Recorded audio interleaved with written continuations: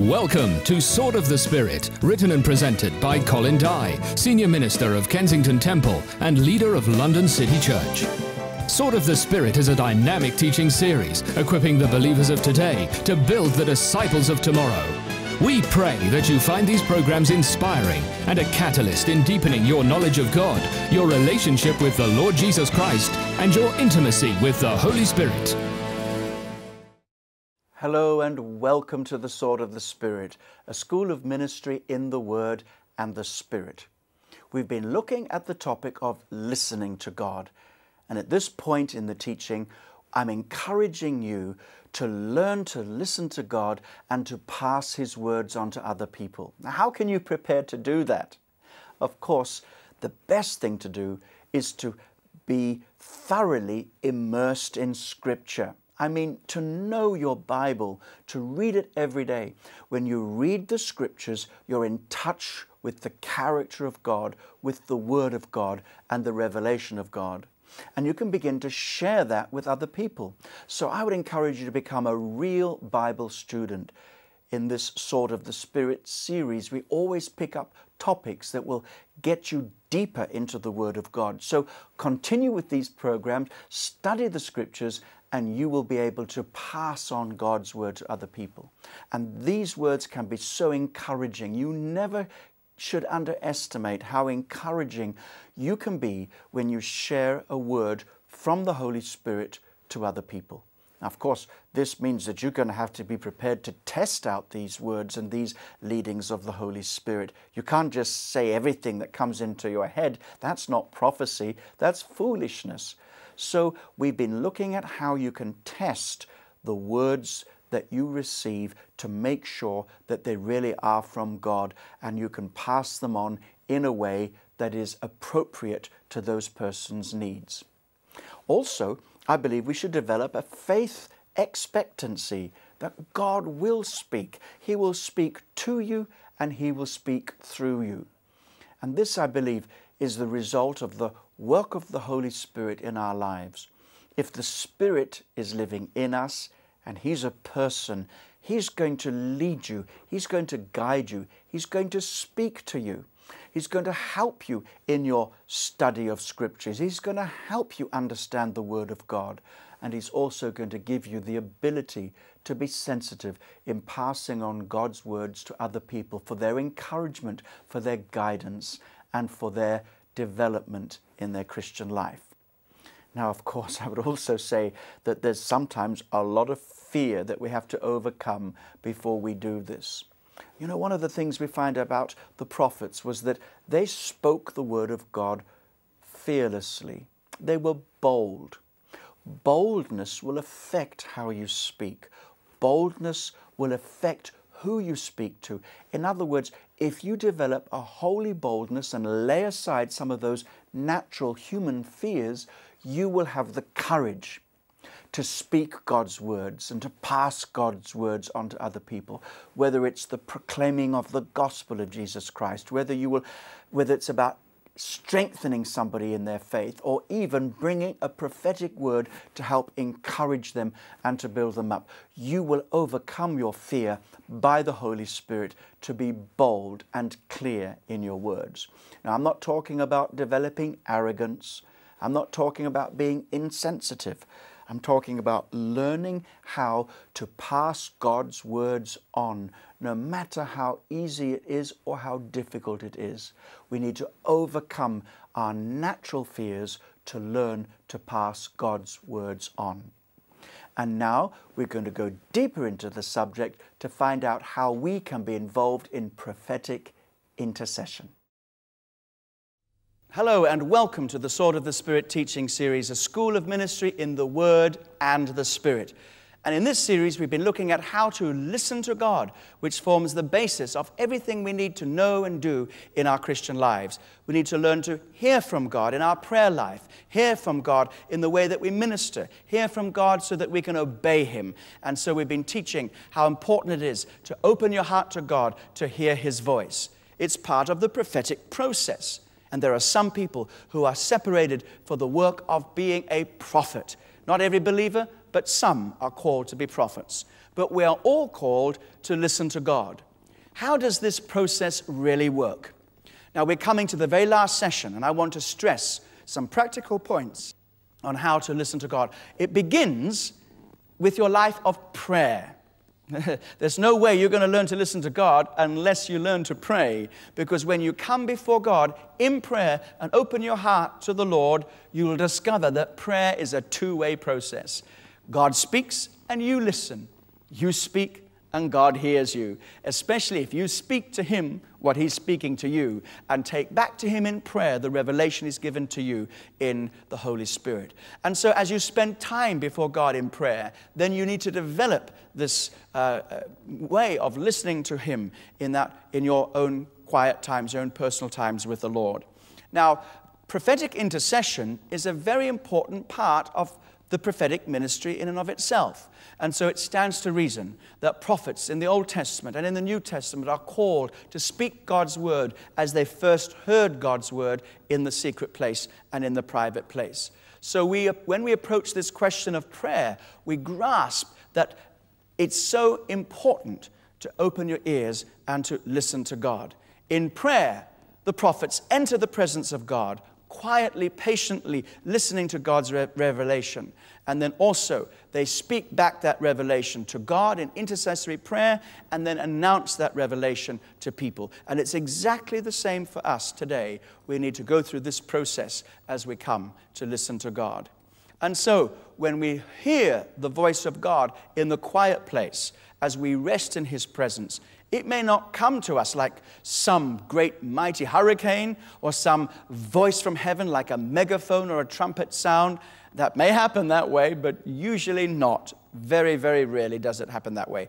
Mostly it happens with a quiet impression, that still small voice that Elijah had to learn to hear, even though he was a well-established prophet. Now, we also know that in intercession, as we come to focus on God, we hold in our hearts very important principles about God. And we find these in Numbers chapter 14, where Moses comes before God as an intercessor, a prophetic intercessor. We see, first of all, that he is concerned about God's reputation. God's reputation was at stake. The people were destroyed, and the nations, the pagan nations around, would think that if that happened, then God had lost His power, and God didn't have the strength to keep His promise. So he says, Lord, I stand in the gap right now, and I intercede, and my prophetic passion is for your reputation. Also, Moses was concerned about God's character. He said, Lord, remember, forgive sins. You have told me you are a loving God. You are a pardoning God. You are a God who cares and a God who forgives. Now, Lord, I want you to fulfill your character. So prophetic people in intercession pray that God's character would be seen and that God's justice would be seen and that God would be seen to fulfill His word. Then they had a concern for God's people, a deep concern for God's people. And so Moses, as the prophetic intercessor, cries out to God to have compassion on His people. And so this is the prayer background that we have in prophetic praying and in prophetic listening. So out of this, if we do it consistently and build a habit, we will develop a listening life, a listening lifestyle. And the great communicator, God, the great communicator, will speak to us in our prayer life and will develop that within us, will speak to us out of the Word as we are listening to Him, developing a listening lifestyle. That's why I suggest you take a note paper, and when God speaks to you something, a verse of Scripture or a thought or an idea, you write it down and you keep a record of that and you keep meditating on that and even memorizing the Bible passages that God has spoken to you specifically and concretely into your life. And then God will give you an increasing awareness of discerning His Word through all of the means available to you. You will find if you develop this listening ear, you will see God speak to you through the natural world around you. Already mentioned in one of the earlier sessions that God, through His creation, speaks to us in our lives. God created the heavens and the earth, and He's likely to use these things to speak to us. For example, Jesus allows the birds of the air and the lilies of the field to speak to us. He says, therefore I say to you, Matthew 6, verses 25 and onwards, therefore I say to you, do not worry about your life, what you will eat or what you will drink, nor about your body, what you'll put on. Is not your life more than clothing? Is not your life more than food, and body more than clothing? Look at the birds of the air, for they neither sow nor reap nor gather into barns, yet your heavenly Father feeds them. Are you not more valuable than them? So what God is saying here is that he can speak to you through the birds of the air. So keep your ears open, keep your eyes open, so that you can begin to discern as the Holy Spirit uses these natural things to speak to you. He will also use events and circumstances of your life. God will speak to you through events. God will speak to you through circumstances. We know that the Bible teaches us that God uses circumstances to discipline us at times.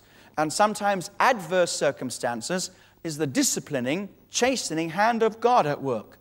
God sometimes uses these things to humble us and test us.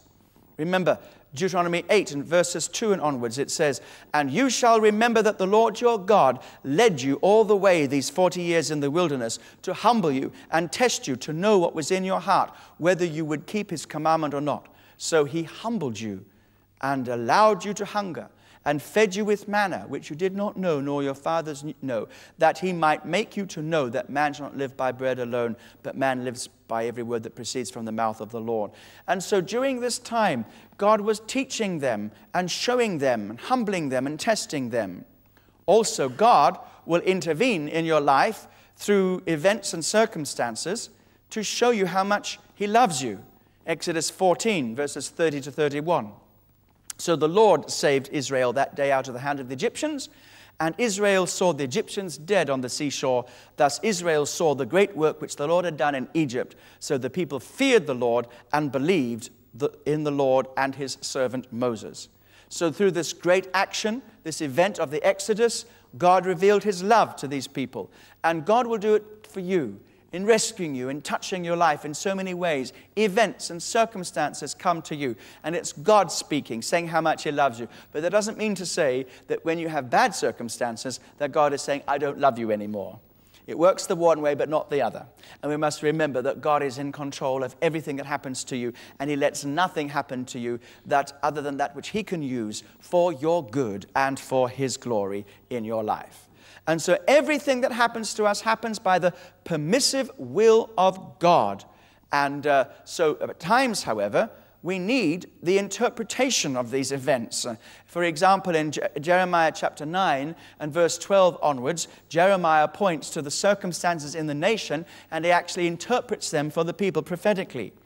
Who is the wise man? Who may understand this? And who is he to whom the mouth of the Lord has spoken, that he may declare it? Why does the land perish and burn up like a wilderness, so that no one can pass through? And the Lord said, because they have forsaken my law, which I set before them, and not obeyed my voice, nor walked according to it. So the prophet says, look at the drought in the land. You want to know what that means? That means you've disobeyed God. Now that was a prophetic interpretation of the events. And so we need to listen to the Lord as we watch the circumstances and say, Lord, what does this mean? What is happening here? What are you saying to us? But that's how you learn to listen to the Lord. Another thing you can do is to look at the circumstances and the events around you and say, Lord, how do you feel about that?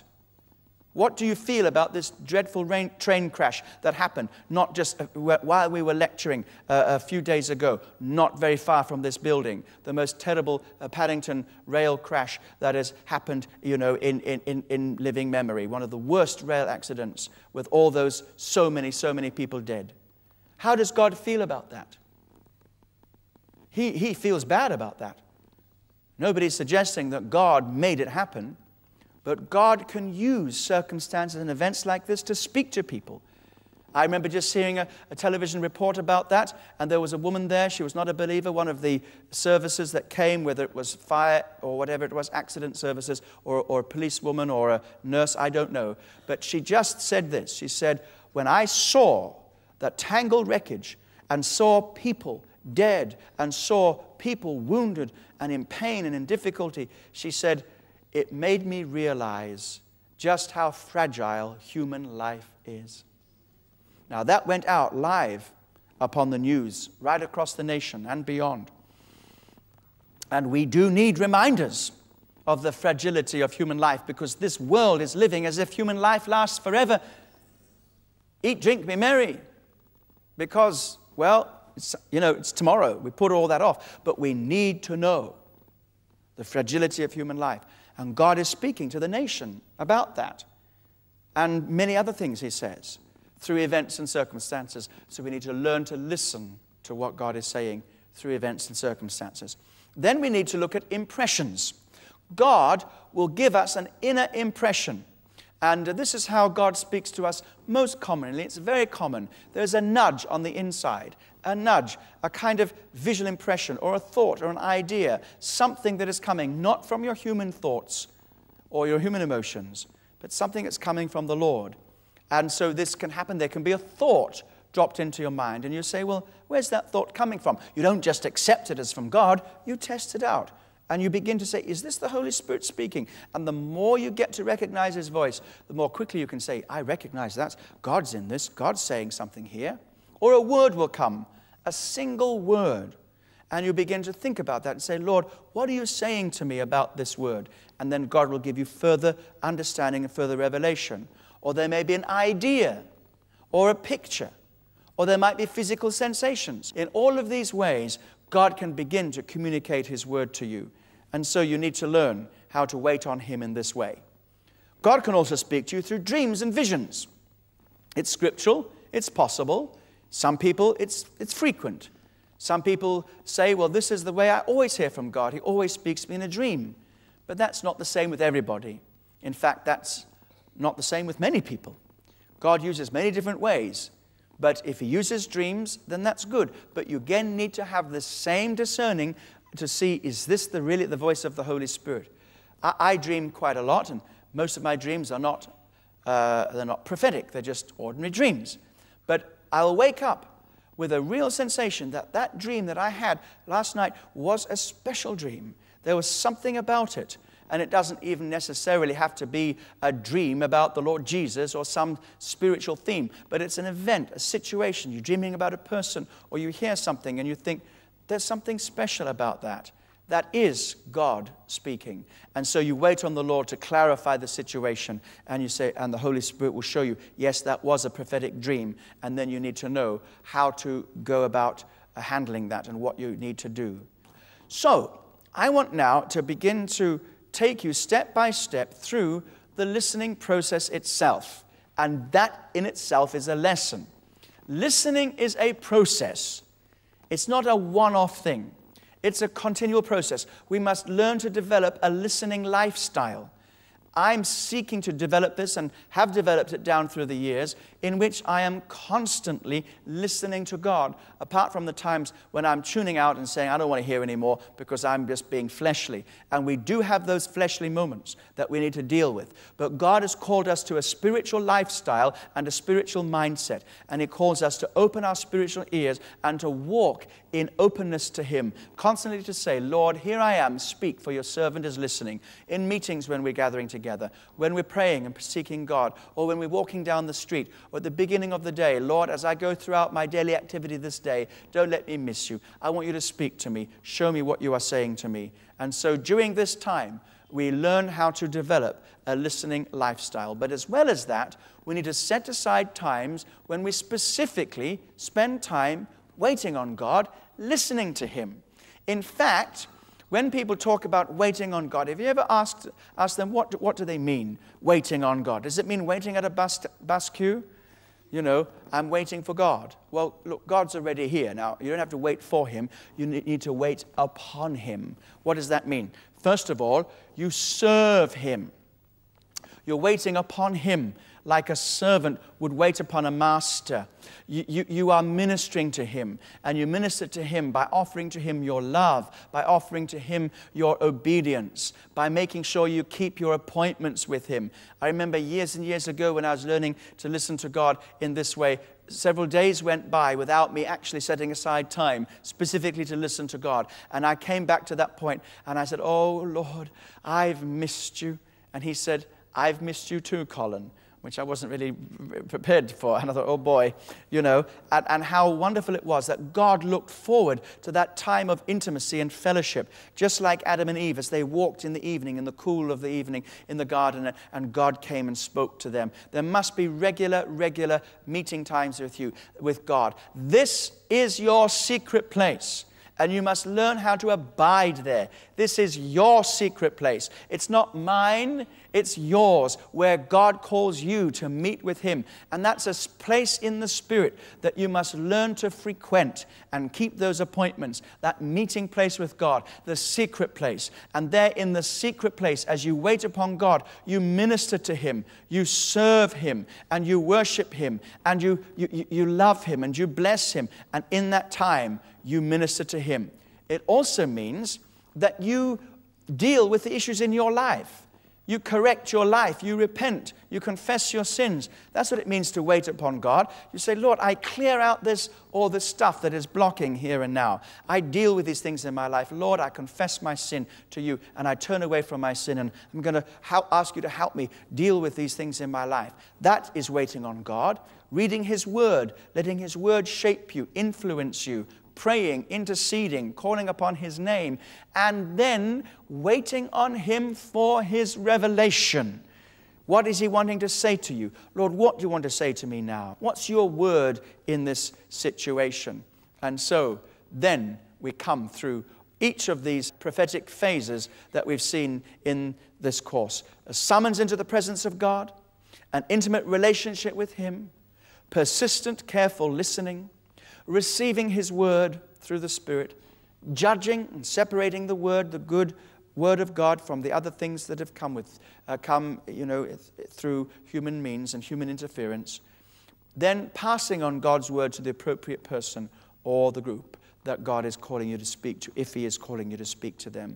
And so we see prophecy involves all these stages. And just as there is a prophetic process for prophecy, so there is a prophetic process in listening to God. And I need to remind you and bring together all the principles we've been looking at in this series to show you how this actually happens. And I've got a checklist here in the manual for you. First of all, this process begins with you listening to God in the intimate context of a personal relationship, intimate context of a serving partnership with God, and also in Spirit-directed worship. So you are listening to God within the context of intimacy. And that brings to an end today's program on prophetic listening. And I pray that God has begun to minister to you and help you understand how you can hear from God for yourself and how you can put what He says into practice. We'll be back next time with more on prophetic listening. God bless you.